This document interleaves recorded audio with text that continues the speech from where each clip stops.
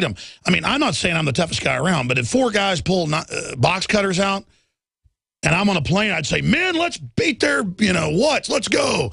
I mean, it would just be absolutely those guys. I don't care how tough they think they are. You're the attacker. You don't have the high ground. I'm going to stomp you into the ground. I'm going to hurt you bad. And I cannot believe those flights full of men, a lot of them veterans, defense contractors, you name it. Some of them were guys that have been out of the military 5 years. I mean, imagine walking into a military bar and pulling a box cutter out and going, I'm going to, kick your butt, do what I tell you. They would get up and literally break your arm and probably break your neck. I mean, I just don't buy it. I mean, do you buy that nobody fought back on 9/11? No, absolutely not. And the other thing, too, you can look at the passenger manifest and go through that and see if there's any people that actually stick out. There may be somebody that they wanted to get rid of, so they just took the whole plane down remotely. That's a possibility. Look, again, I lean towards the fact that we know they have the remote systems. It could have been done by any third party or government or agency or corporation. You're right. And maybe I'm just being influenced by the photos of the Iranians. And again, they're probably completely innocent. It's just that when they stage stuff, they hype it. And there's no hype associated with this about some agenda they've got right now. I mean, Boston bombing, they were lined up, they were ready. Sandy Hook, Aurora, they were lined up, they were ready. Turned out Bloomberg had his Twitter campaign set the day before saying, get ready. I mean, we really caught them with their pants down on this one. Because the scripting, don't let a good crisis go to waste. There's no scripting here, and so it's an incredible mystery. Thank you so much, Randy. Great points. Chad in Canada, thanks for holding her on the air. Hello? Hey, brother. How's it going? Good. Good. I got some extremely good weather up here. I think we're trading our bad weather with you guys down there here in the last couple of years. I'm a little... I mean, I've been looking at this too, and I think if it is a terrorist event, would you not think that they would sort of be all over that and glorify that because they'd actually have something real they could use to further an agenda? Here's what I found, because they follow playbooks. The old rule was when there's real terrorism into the 80s, you don't cover it or talk about it because it gives the terrorist attention.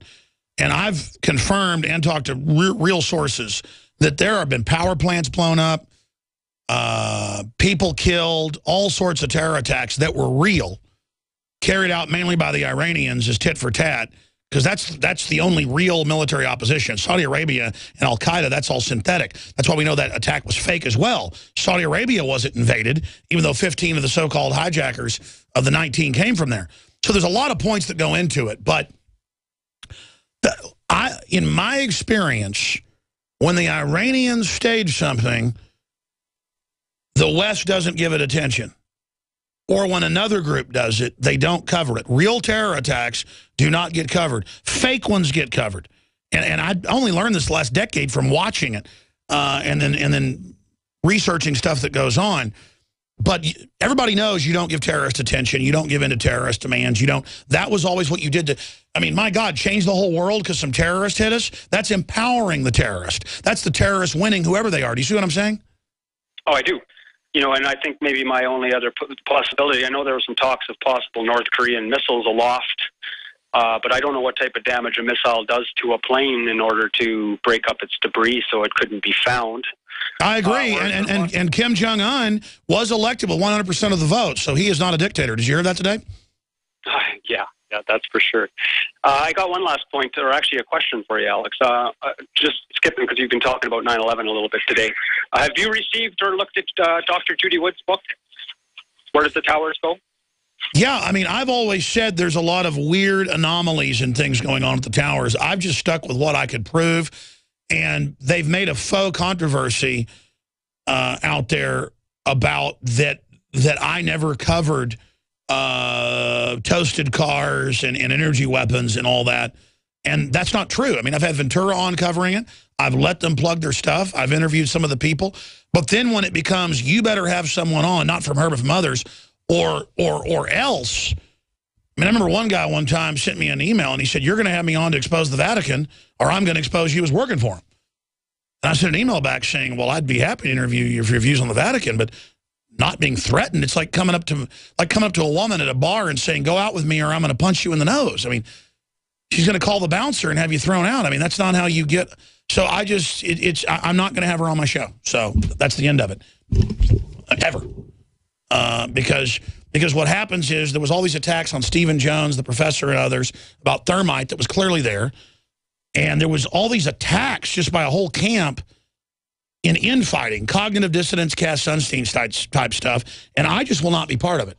I mean, people that I gave platforms and were super nice to, professor out of Minnesota, others, later came out and just created this whole fake controversy thinking I would then attack them, that they would get attention. And what they got was no attention. Now, after the fact, I'll tell people why I did that. But I saw some real sophisticated operative type stuff coming out during that whole period. Whereas Mark Dice attacked me with a bunch of made up stuff. I saw him lose weight. He didn't look as focused as he used to look. I like Mark. I called him up. I said, hey, you been going through a lot in your life? I bet you have. And you know what? He goes, yeah, how do you know that? And he's a good guy. I said, I forgive you. You tried to destroy me. You swore, the best you could. You failed. I wanted you to fail first to let you know that I love you in Christ and that I forgive you. You're a talented guy who's a great author and a great mind. And you do great work. So I'm going to promote you now. And I'm going to promote you to Drudge and everybody else. How's that sound? But I only did that because he's a good guy. He's not an operative. And I'm not saying Judy Wood's an operative. I'm saying that whole constellation. Like one of the guys involved that later came out in the documentary about crowdsourcing that was award-winning was in the CIA. And so that's what was happening. They didn't want us looking at bombs in the towers and the collapse. They want it to be fantastical space beams or ground-based weapons, which I know they have. But you can't prove it. I can prove the hijackers were trained at U.S. military bases. I can prove they were ordered to be given visas. I can prove cell phones don't work at 33,000 feet. I can prove those phone calls weren't made. The FBI admits it.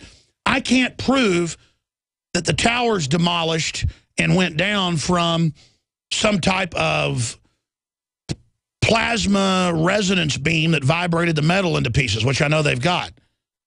I mean, there's some weird stuff kinetically going on in toasted cars and all the rest of it. I mean, it's weird. It's weird. It's weird. So I don't poo-poo any of those people. All right, I'm out of time. I apologize to all the other callers. Call me back tomorrow. Nightly News is tonight, 7 o'clock Central. We're going to go to this McAdoo, Leanne McAdoo report. And we're going to break down the fact that the folks at South by Southwest at the computer conference, most of them did not know why they were there to hear Snowden. Even after he spoke, they just knew it was trendy. It was really cool. And my problem with South by Southwest is about 99% of the people who are there are being abused and fed on by predators. There's no real market there. There's no real... Some people may make connections. Some people may be successful. But low level, it's just a bunch of folks there who literally believe that they're going to be stars. I mean, I've heard conversations on the street when I've been down there, like, yeah, I came here, I'm going to be a movie star now. After I get money, I spend all my money. And you're not going to be an NBA player. You're 5 feet tall. You're not going to be a movie star, okay? In the Hollywood system that's collapsing. Let's go to Leanne McAdoo's report.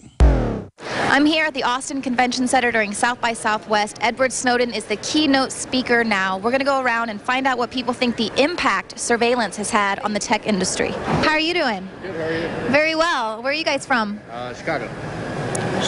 Chicago. Glad to be here in Texas? Yeah, there's sun, so that's nice. Where are you from? I'm from Birmingham, Alabama. Well, welcome. Are you enjoying Austin? I am. Lots of fun. Hey, guys. How are y'all doing? Good. Where are you from? Here. From Austin. Welcome. Are you excited about Edward Snowden being the keynote speaker today? I think it's pretty cool, yeah, but I don't really want to be on camera. So. You got glasses on. No one can see who you are. So are you all familiar with Edward Snowden? Yeah. Yep. How do you feel the information that he shared has affected the tech industry? Ooh, very good question. I think it's made everybody more aware and more nervous about, before we were kind of pushing everything out. We didn't really care about what it was, and we would share what we're eating for breakfast. Now it's, I would say, more nervous and more cautious about what we're doing. it's really unpredictable right now. I think that's why it's so interesting, because there's so many different directions in which it can go, and we struggle with it on like the government level, and we struggle with it on a marketer level, and we struggle with it on an everyday consumer level with all, everyone putting their information out there through social media. Are you much more concerned and cautious now while you're doing? I'm not really concerned. I don't do anything sketchy on the internet, so I'm not worried. I don't know. I'm not really a private person. It seems sort of like kind of a wonderful thing to have access to someone who's divulging so much important information. I think you're crazy if you're not concerned about privacy online. You can interview my friend. Is that like, that's super techie, right? Yeah, this is pretty intense right now. He's got a film. Are you guys going to the Edward Snowden talk right now? No, I'm not, actually. I'm going to a film. Are you familiar with some of the things that are being leaked by Edward Snowden about how much it's affecting society? I'm not. What? I don't know what the Snowden leaks are. Is that something that came to the WikiLeaks? What am I supposed to say to that? Oh my goodness. You are not aware. You are building a mobile app and you do not know how this is going to, how are you going to protect your people that are going to download your app? Well, I just have to say thank you for keeping me informed. I'll probably have to do some more research and look into it. Yes. Do you think people should have a right to privacy on the internet, or we should have internet rights?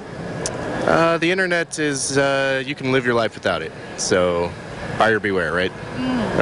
If you want to use that kind of technology, it comes with that kind of a catch. And that's probably okay.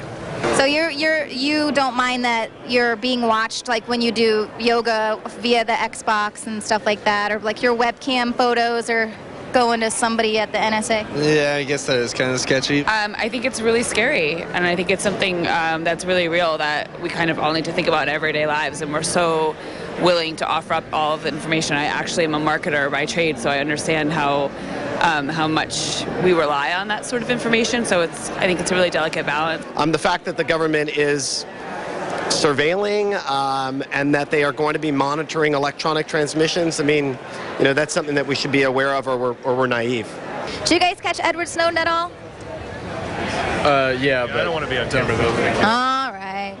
How do you feel about the way that WikiLeaks gets whistleblowers' information out there versus how Snowden's information is being given to the public? How I feel about the difference between how WikiLeaks did and how he did? Yeah, all at once versus slow drips every couple of months. It seems a little more responsible to do it the way Snowden's doing it. I think if you're going to give it out, give it out. It's going to take, look how long it took to go through the WikiLeaks, right? I think we're still going through the WikiLeaks stuff, right? Yeah. So someone who actually used to work for Homeland Security, I did a long time ago, information, if you just throw it out there, then let people decipher to bite what they want and kind of do it properly instead of filtering it through, giving time to people to change the message, so to speak. As a, sort of a population, we have a really short attention span and a fairly short memory for even major events. I was talking to someone who worked on the legal team when the Enron affair was happening, and really things like that just disappear from the radar. People forget really sort of pivotal, important things. So the more persistence and sort of incremental growth of information he can provide, the better, I think. I think it's just the beginning. I think it was just the opening of things that are to come. As long as Americans continue to use tools that are developed by advertisers, then we can't expect to have privacy, right? So Google Chrome is the #1 browser. Google's an advertising company. Do you think we're all just kind of being conditioned to just be okay with it and accept it? No, I mean, you have an option to either use it or not use it, and you use it, you're putting yourself up at risk. So. But what about all the people walking around with the Google glasses on? I think those are silly. Yeah. So. Can't opt out of that. No, you can't, or just run away, I guess.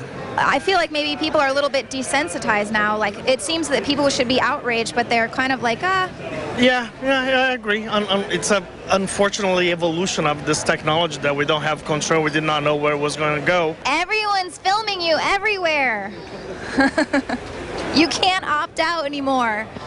Well, it seems like this is just the beginning of what we've heard from Snowden. A lot of people agree with the way that it's being slowly leaked out. It keeps it in the news, but it's also a little bit more responsible in the name of national security, so people sort of understand that.